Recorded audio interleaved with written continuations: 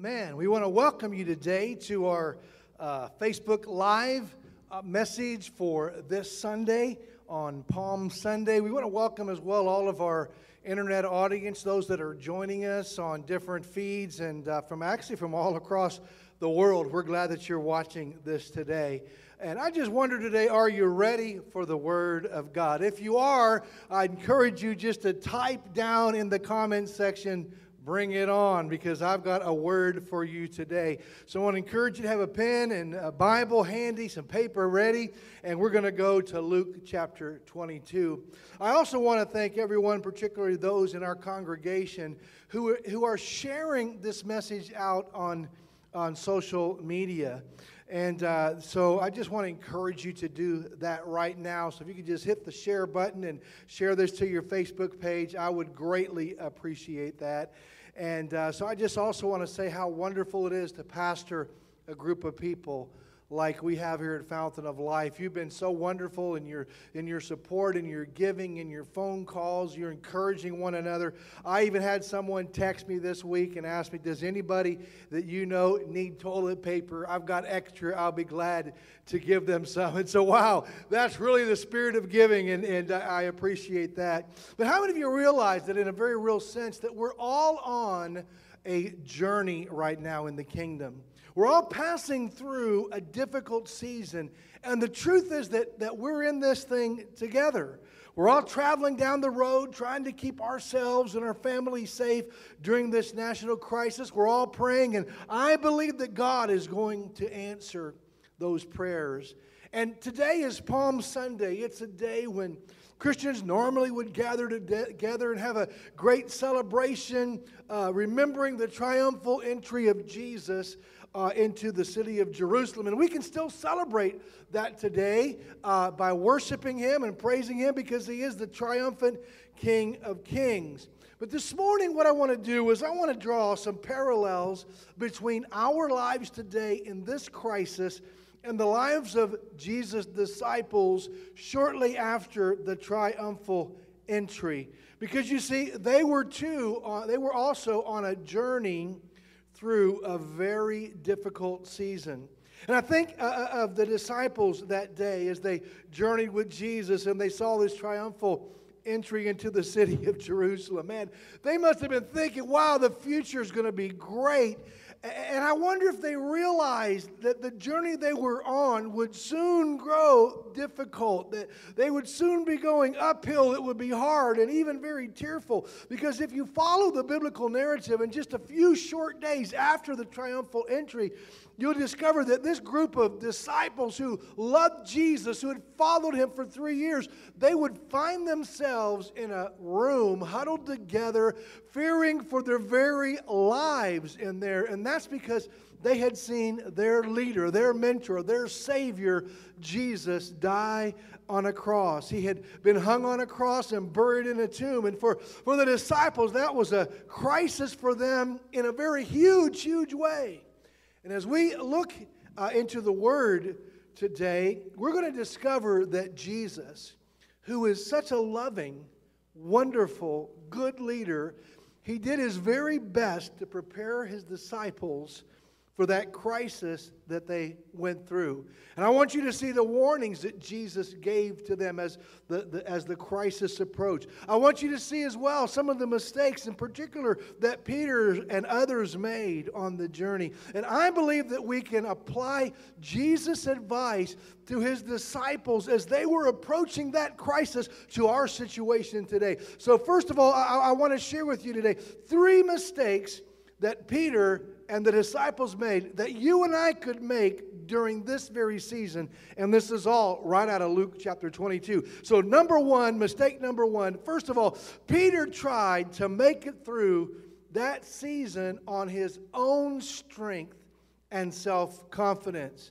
Now, of course, Jesus understood His disciples. He understood who Peter was, and He understands who we are. And He understands that we have to understand that in spite of our weaknesses and our personality quirks, Jesus called us just like he called Simon Peter. And so he understands Peter and he understands you. And he knows you even better than you know yourself. And I want you to picture today Jesus and Peter in your mind. And they're having a conversation. And Jesus, of course, he knows what's going to happen. He knows he's going to go to the cross, that he's going to die.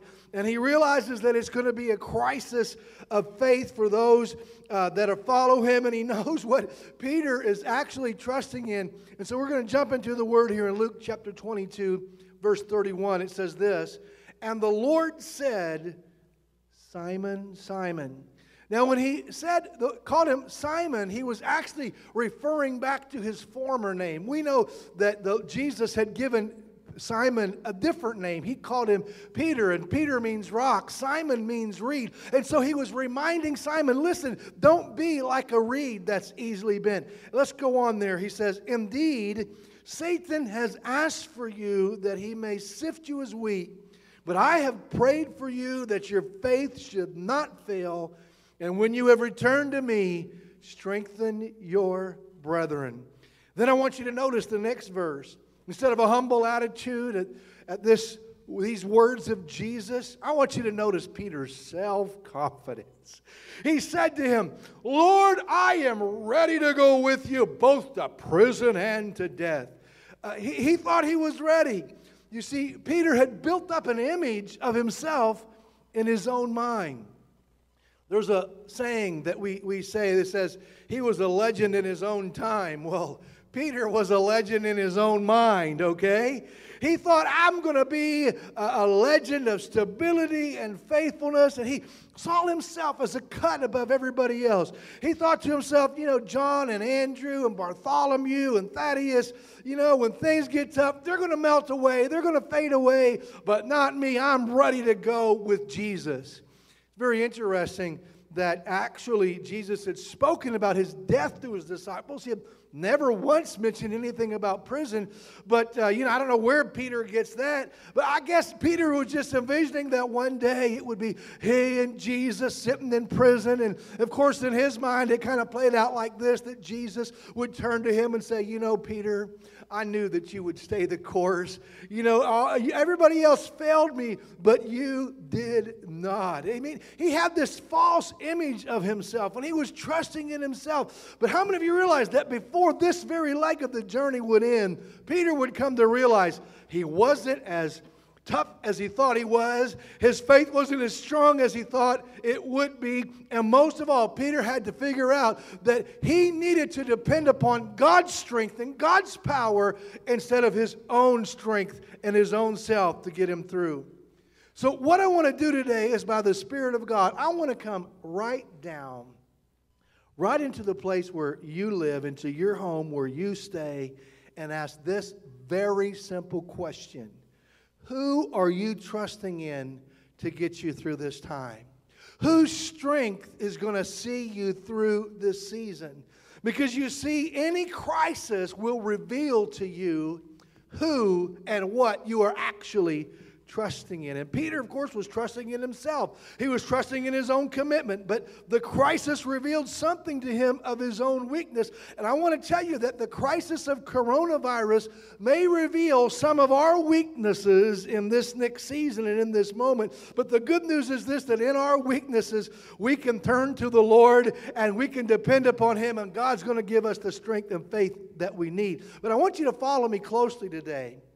What is somewhat true in normal times is going to be amplified in times of crisis. Now, follow my reasoning. If you are sometimes and occasionally angry on a normal day, what's going to happen when the stress builds for 6 weeks of staying home? It's going to amplify, am I right? Let's be honest. And if you're sometimes depressed and discouraged on a normal day, how is your flesh going to react if all you do is sit and watch those depressing and discouraging numbers keep going up on that television screen? And if sometimes you're a worrier on a normal day, how are you going to do as you realize that the very members of your family are involved in essential businesses and they're still out there, and you're thinking of them, and you're wondering if they're they're going to be safe. It's easy to slip over in the constant stress and worry. So I'm asking you today as your pastor, how are you handling this season and what's going on the inside of you? Because you see, people are finding themselves in brand new situations that produce a lot of stress inside of them. And you see, many of us have built up an image of who we thought that we were before all of this happened. In fact, if we would have had a Bible study with lots of Christians and we would have passed out a survey and told them that this crisis was going to unfold, almost all of them would have said, I'll be fine, I'm strong, I'm not fearful, I can handle anything. But then guess what happens? For the first time, there are married couples that are staying home together 24/7, day after day. And what happens is the walls feel like they are kind of closing in on them. And the stress starts to build. And pretty soon the tension in the family, it can boil over. So how do you handle the stress? And I love some of the memes that are out on social media today. The one that I thought kind of pictured me was they pictured two people. The first guy over here is looking all tough and fit and strong, completely muscular. And then the second guy, he's obviously gained quite a bit of weight. He's carrying a lot of pounds with him. And the meme says, me before stay-at-home order and me after stay-at-home order. Yeah, so that can be true. I mean, and this is stressful for people. I mean, can you imagine an entire family trying to work at home online? One spouse is in the kitchen online. One is in the living room online, on the couch. And one is on a conference call and he needs the room to be quiet so he can hear. And the other has to make phone calls and they're constantly talking. And all of that begins to grate on one another. And then let's really complicate the situation. Let's put a couple of kids in there. So not only do you have to work from home, but somehow in the midst of all of this crisis, you've got to take on the huge role of homeschooling your own kids. Wow, that is a recipe for stress. One dad put on Facebook after one day of homeschooling, how can I get my son transferred out of my class? Another meme said, I saw my neighbor out scraping the bumper sticker off her car that said, my daughter excels at so-and-so elementary school. Someone's going to realize that they could make a mint in online family and marriage counseling during this season. So what I'm saying is that not only is society in a mess with this coronavirus, and it's extremely serious, and we've got to pray about that, but what is also happening is that life at home has taken on its own stresses. I mean, who's going to fix lunch? And who's going to homeschool the kids and help them with their lesson? And now you add that to the day when one spouse or the other or maybe both get their hours cut or get laid off. And now they have financial worries. And let's not forget about the worry of just going out and going to get some milk or some bread or something at the store. And you're stressed out. Are you going to get coronavirus? And seriously, there's a lot of stress in our world. And Jesus knew this. He knew that a crisis reveals something inside of us. And so while we have this image of ourselves during times of crisis that, man, I'm going to be calm and I'm going to just remain full of faith, what happens is the truth is we find ourselves eating and eating and eating, and we find ourselves worrying, and we find ourselves stressed out, and we find ourselves feeling sad, and we find ourselves feeling like we need to escape somehow, and we find ourselves slipping into kind of a feeling of depression, and we discover that we're not really as strong as we thought we were. But listen, I've got some good news for you today. If some of these things are happening in your home and in your life, listen, this is what Jesus told Peter. He said in Luke 22:32, he said, I have prayed for you that your faith should not fail. Wow, Peter was blessed because Jesus was praying for him. And I want to tell you that you're blessed because he's praying for you, because Hebrews 7:25 says this, he always lives to make intercession for them. I'm just here to tell you that Jesus is sitting on the right hand of the Father, and he's interceding for his church and for his people right now, asking God to give us the strength that we need.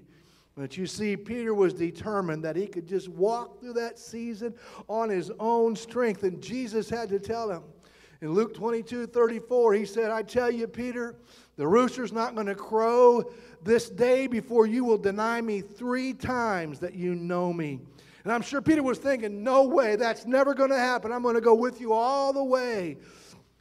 What happened was they came to arrest Jesus, and kind of to make a long story short, Peter followed from a distance, and he went to where they were keeping Jesus, and there were many people there that evening, and Peter was gathered around a fire, and 3 different times people accused Peter of being a part of Jesus and a part of his clan, and 3 different times he denied him, even cursing to prove it. And so I'm here to tell you that sometimes a crisis reveals what is inside of us.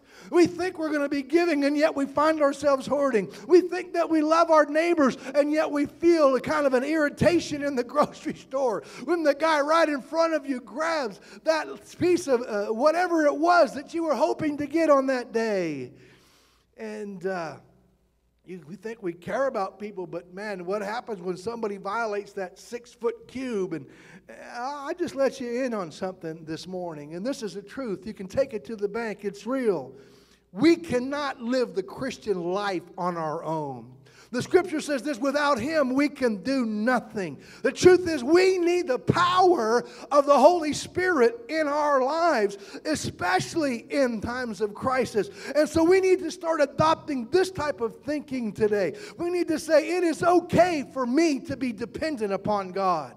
It's okay for me to get up in the morning and go to the Lord in prayer and confess my struggles to Him and confess my feelings to Him. And we need to pour it all out to Him and say, Lord, I'm feeling a little discouraged today. I'm feeling a little weak.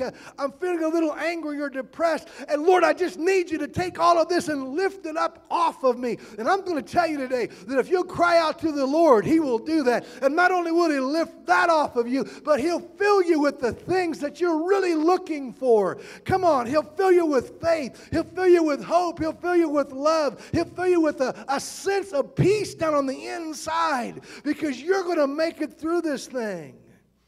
I love Psalms 46 and verse 1 that says this: God is our refuge and strength, a very present help in time of trouble. It doesn't say you have all the strength that you need. No, it says you've got to depend upon God, who is your refuge and who is your strength, and He'll be there to help you. And I tell you, in this season, more than ever before, we're going to have to learn how to wait on God.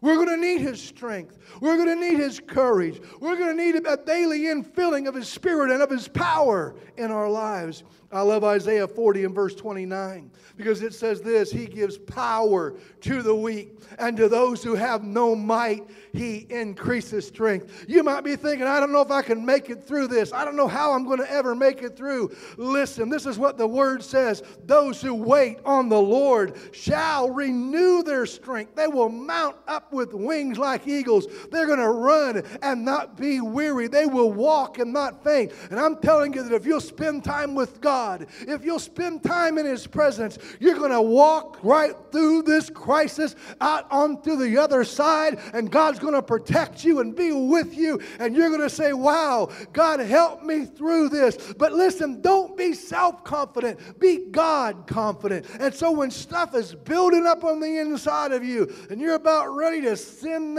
your kids to their room in a fit of anger, or you're worried about the rent, or you're fearful for your loved ones, listen, don't try walking through this on your own strength.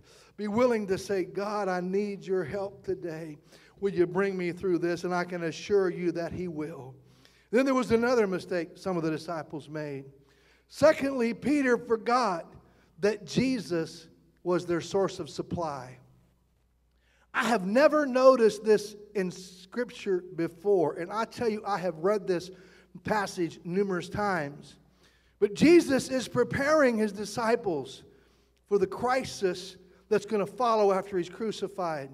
And after warning Peter not to trust in his own confidence, I want you to notice the very next thing that Jesus says. Jesus, knowing that a crisis is imminent just around the corner, this is what He says to all the disciples. Luke 22 and verse 35. And He said to them, when I sent you without money bag, knapsack, and sandals? Did you lack anything? So they said, nothing. Jesus was referring back to Luke chapter 10 when he had sent the 70 out. He sent them on a journey, and this was his advice. He said, listen, don't take money, don't take a knapsack full of stuff, don't even bring extra sandals. I'm going to take care of you. And the scripture tells us that all 70 of those who were sent out in that manner, they came back rejoicing. Why? Because they had seen the provision of God, and they even came back saying, even the demons, Lord, are subject to us in your name. But I'll tell you, not one came back from the journey and said, Jesus, you didn't supply what I needed. You failed me. I did what you said. I didn't take money or food or sandals, and now I've come back from my journey and I'm broke and I'm hungry and I'm barefoot. No, sir. They discovered something, that God was faithful and God had supplied all of their needs. And Jesus was saying to the disciples as they faced an imminent crisis, don't forget that. But you know what I think? I think that they did. And I think Peter led the pack, because shortly after the crucifixion and even after the resurrection, this is what Simon Peter did. It says in John 21 and verse 3, he said to all of his disciple buddies, he said, I'm going fishing. Hold on a minute. You've been called to fish for men, and now you're going back to fish for fish. And they said to him, hey, we're going to go with you also. They went out and immediately got into the boat, and that night they caught nothing. They caught nothing. In their attempt to provide for themselves, in their attempt to go back to their old life, they didn't have very much success. And of course, if you know the rest of the story, it's really incredible. It's unbelievable. Jesus is on the shore. They don't recognize who he is. And they've been out fishing all night and they haven't caught anything. And so Jesus calls out to them and he says, look, how's it going out there? Have you caught anything? And they say no. And he says, just put your net over there on the other side. And they cast it out. And immediately the net is completely full of very large fish. I'm just here today to tell you that when you make Jesus your source, he said, I will supply all of your needs by his riches and glory by Christ Jesus. Late February, I went to a conference, and at that conference I learned a new song. I'd never heard it before. It's called The Goodness of God. And one of the lines of that song says, all my life you have been faithful. And I sang that song at that conference with tears in my eyes and remembering the goodness and the faithfulness of God throughout my life. And I'm just here to tell you that that is the first thing that God wants to teach his people. God is faithful. You can trust him. You can trust him in times of famine and difficult moments and in national crisis. Doesn't matter. You can trust him.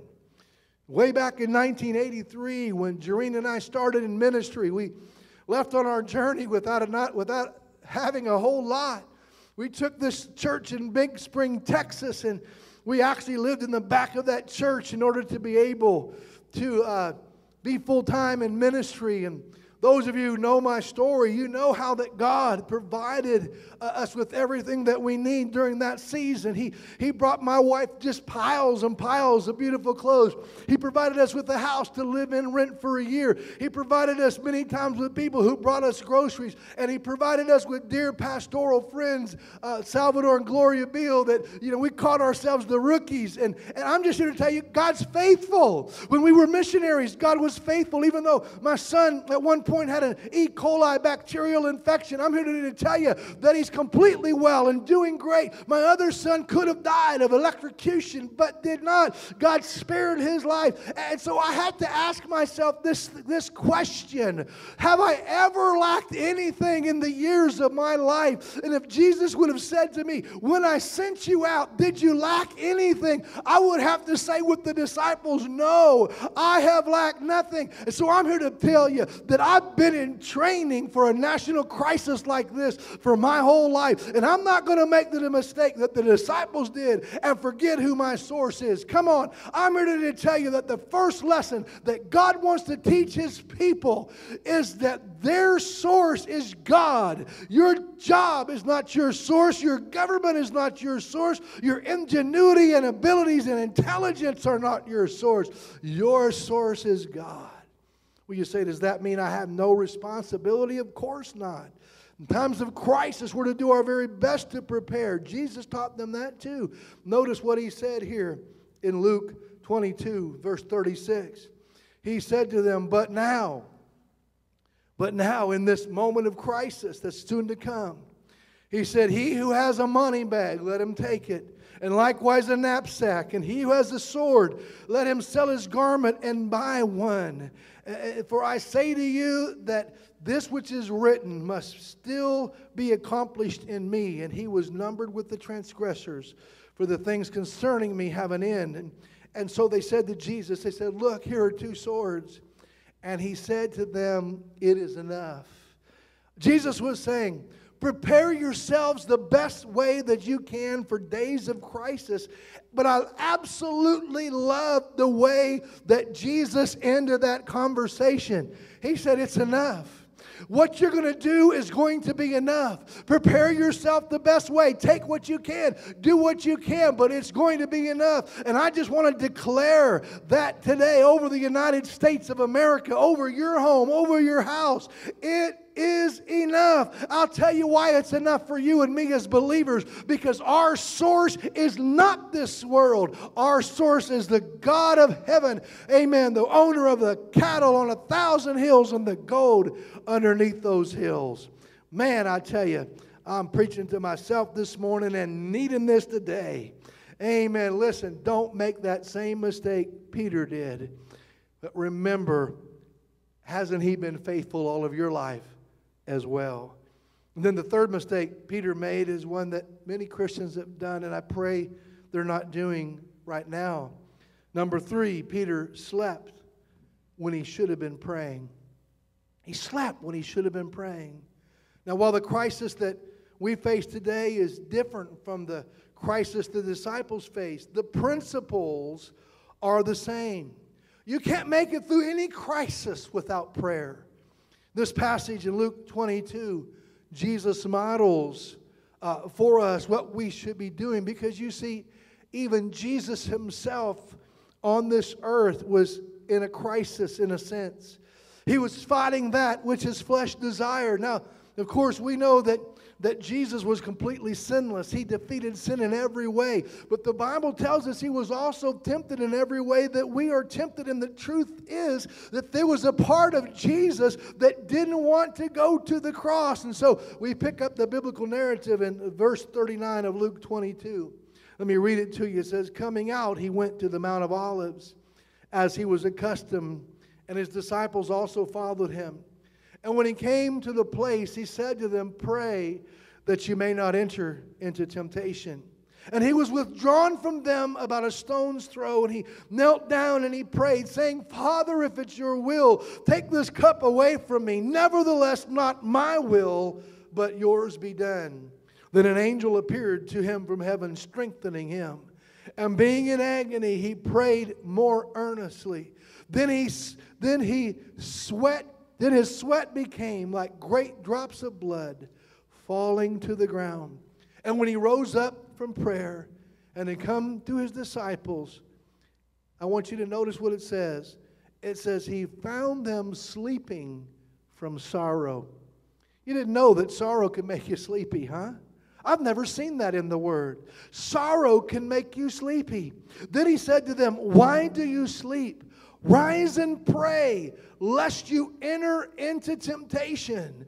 Wow, what a question. Jesus asked his disciples, why are you sleeping? It's time to rise and pray. And I think today that this one who modeled so beautifully for us what to do in an hour of crisis. Listen, if Jesus had to go to God in prayer, if Jesus needed to be strengthened by an angel while he was going through his moment of passion there in the garden, how much more do you and I sometimes sometimes need to go to God in prayer when we are facing a dark hour. And I believe that the Lord is saying to the church of Jesus Christ, listen, it's not time for you to feel sleepy about the sorrow. It's not time for you to just kind of let go into a spiritual slumber. No, it's time for us as the church of Jesus Christ to rise and to pray. Let me tell you something. I'm believing God that this crisis is going to produce a revival in these United States of America.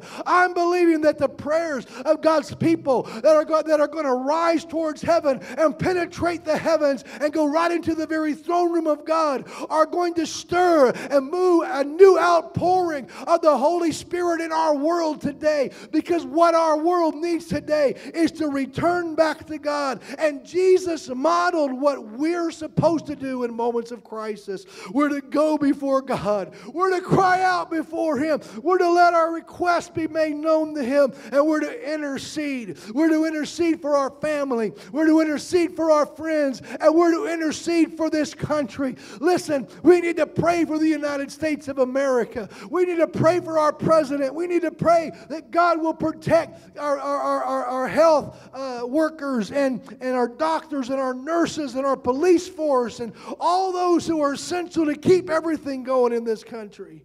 I'll just tell you that in any crisis, in any situation, in any difficulty, prayer is essential.